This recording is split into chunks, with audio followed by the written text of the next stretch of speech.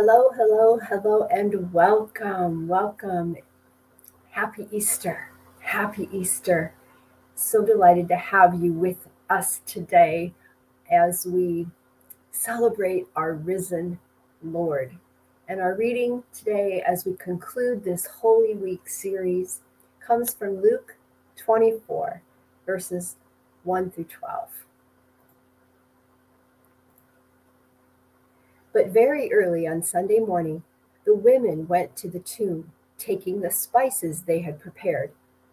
They found that the stone had been rolled away from the entrance.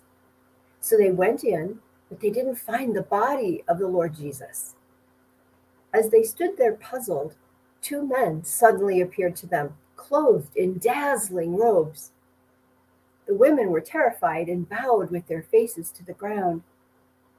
Then the men asked, "Why are you looking among the dead for someone who is alive? He isn't here. He is risen from the dead. Remember what he told you back in Galilee? That the Son of Man must be betrayed into the hands of sinful men and be crucified, and that he would rise again on the third day." Then they remembered that he had said this. So they rushed back to the tomb, or rushed back from the tomb, rather, to tell the 11 disciples and everyone else what had happened. It was Mary Magdalene, Joanna, Mary, the mother of James, and several other women who told the apostles what had happened. But the story sounded like nonsense to the men, so they didn't believe it. However, Peter jumped up and ran to the tomb to look. Stooping, he peered in and saw the empty linen wrappings. Then he went home again, wondering what had happened.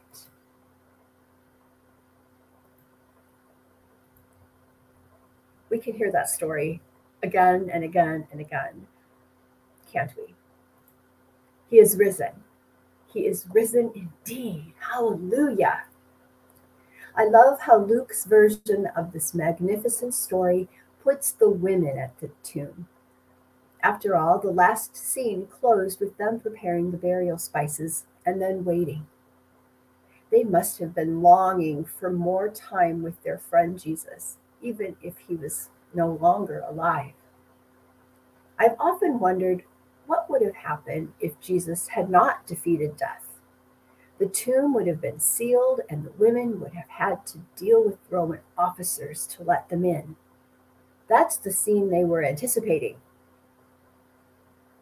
Instead, they see the stone rolled away. Who had gotten there first? They must have thought.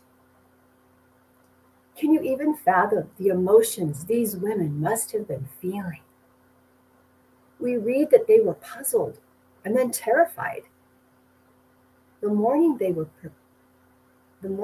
prepared for certainly took an unexpected turn.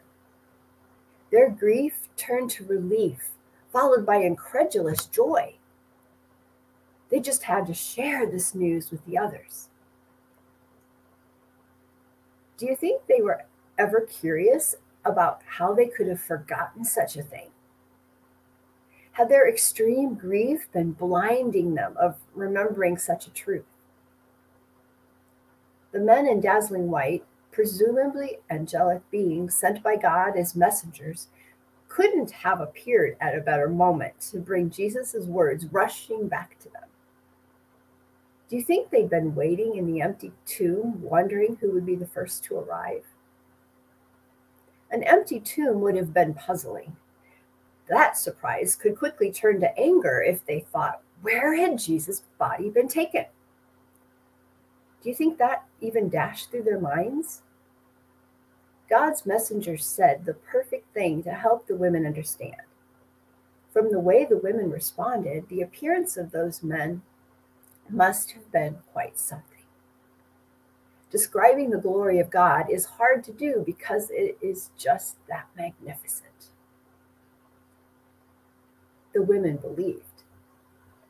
They had seen. But when the women arrived to tell the others, the response they received was not what they figured. The text says, the story sounded like nonsense to the men, so they didn't believe it.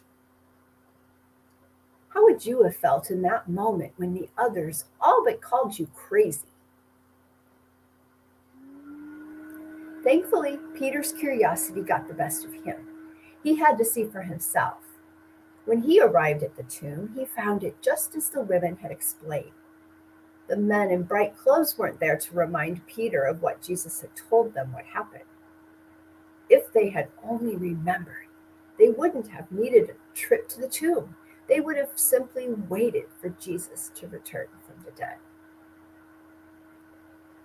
Are there things Jesus has told you, Bible truths that you've forgotten? There are for me. Each time I read the Bible, I have that aha moment. And I like to share some of those with my readers of this blog and the book series, Devotions on the Go. If they'd only remembered what Jesus promised, no matter how crazy it may have sounded, their grief could have been lessened. It went beyond grief for many. I can imagine other emotions would be feeling abandoned and alone, feeling unsure of the future, being afraid of what the Romans or even the religious leaders would do to them. Jesus had given them solutions to all of that, if only they had remembered.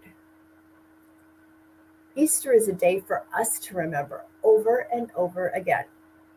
It never gets old to celebrate Jesus' resurrection and victory over death.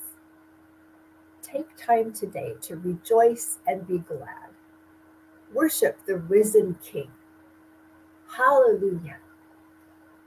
Let's pray.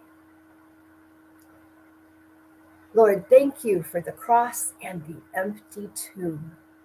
Hallelujah. I can't begin to fathom the extent of your mighty power. And yet you love me. I am humbled. I bow down. I worship my Savior.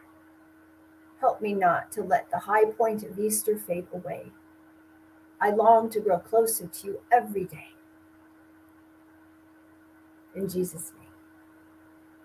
Amen. Amen. Well, he is risen. He is risen indeed. Go and live your Easter faith every day. Be blessed and be well.